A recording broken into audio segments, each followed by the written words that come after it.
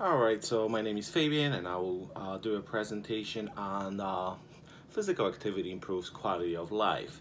Meaning, I want to bring up the subject of our society having a problem with obese people and overweight.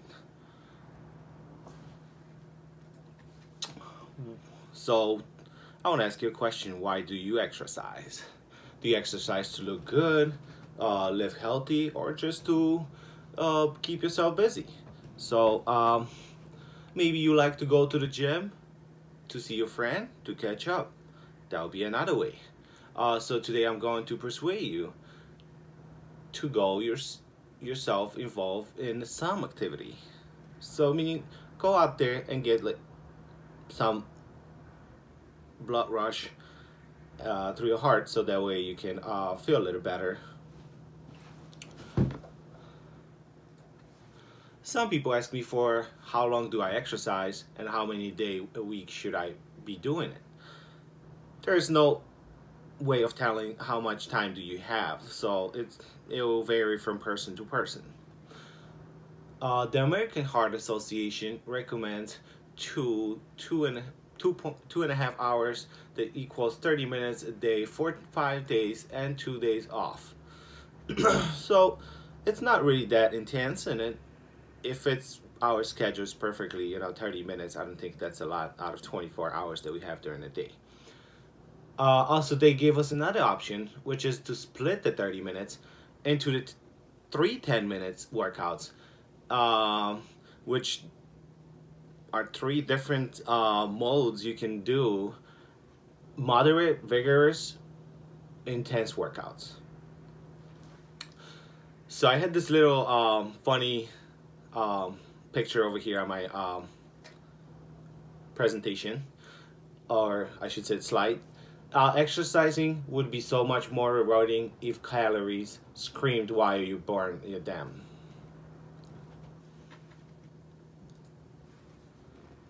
So the first thing I want to say, moderate activities, 5 days a week, 30 minutes.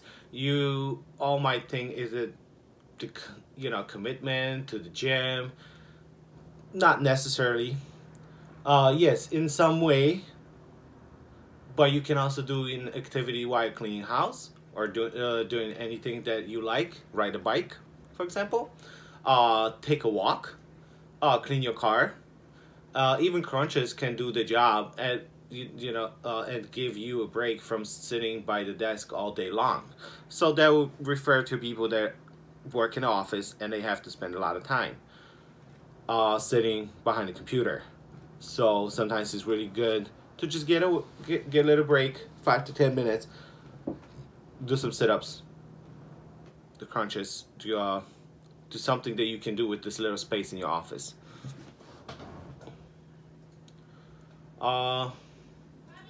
Getting back to what America Heart Association has recommended and points out, physical activity will boost your mental wellness. Regular activity can relieve stress, tension, and anxiety, anger, and even depression. Well, we have a lot of depression going on in these days. People really don't know what to do with themselves, or they don't find any motivation. And I think having a 30 minutes workout can actually help you deal with this kind of depression. Over time, the person notices better well-being, and the exercise become part of their daily life. So after a while, I want to say maybe from month to 3 months, you can start feeling that this is not anything abnormal to you anymore. This is something that you do for, and then you just kind of implement this in your schedule, so you feel there's a routine. A lot of what we got going on is too much sitting around and other sedentary activities can increase your risk of cardiovascular disease. So we have a lot of people that like to sit in front of the TV or play games, eat food, don't move for maybe 8 to 12, sometimes to 10 hours, and that's really not good for you. I heard about examples, people dying, they didn't want to go to urinate, or some kind of cardiovascular disorder. So as you can see, it's not a best way of spending your time. One study showed the adults who watch TV for more than 4 hours a day had a 46% increased risk of death from any cause and 80% increased risk of death from cardiovascular disease. So this is something where I just mentioned. Physical activities prolong your optimal health. Without regular physical activity, the body slowly loses its strength, stamina, and ability to function well. People that are physically active usually live longer, about 7 years, versus the ones that don't have any physical movement. So we need to keep moving to be healthier. So it's all at this point, it's what you want to choose, and I would say 30 minutes. It's really nothing. You should definitely go for it and improve your life. You can get another 7 years, possibly, of healthy life. So I was trying to just do on my slideshow. I had a little breakdown where all the burn of the calories happens and what our organisms use as a powerhouses to generate the energy for us. If you stay active every day, you will most likely have weight loss. Some people have recorded 6 to 8 pounds loss over 3 months. So consistently, 30 minutes a day, 5 days a week. Those are your results. You might lose 8 pounds and feel a lot better, a lot lighter. Because your body uses ADP, which comes from mitochondria. Those powerhouses for our bodies have power our muscles and brain, as well as our heart. They use food first, and then they break down the glycogen that is stored as a backup fuel. This is why they did the study and found the proper amount of food daily so we can keep a balance. So this is something you might want to look into. It's a little bit more complicated. The second activity would be vigorous. Your heart rate goes up.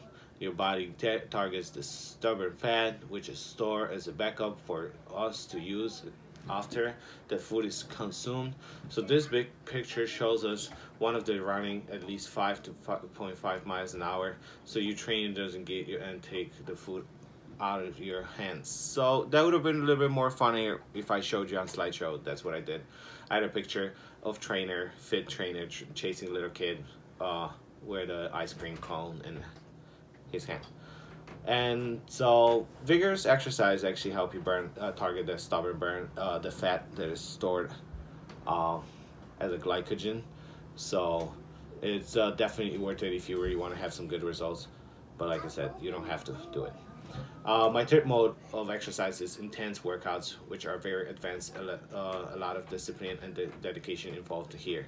So these are really, for people that want to really look good, and they all about eating healthy and working out every day or even twice a day sometimes. You have to choose between going to party and coming home late, not going enough sleep. So meaning, a lot of people think, oh yeah, I'm going to just make that commitment and then just go out, start drinking, come back home. I don't feel good. I start making excuses. So this is not how it's going to work. But in the morning, to get up and then your workout routine, this would be impossible. So like I just said, you can't just drink, party all night, and then go and think you can go back to workouts that you've been doing. This lifestyle requires from us a dedication and have to say no. Here are some examples of intense workouts. Also adding bicycle 12 to 50 miles an hour can be included in intense workouts. This is how people get their image of good looking bodies. So whenever you see a person that looks really good and they have their perfect body, let's call it, that doesn't mean they don't, that means they really dedicate themselves, they work hard, and excuse my coffee, so that way they can look good. You can be actually amazed by the way they look.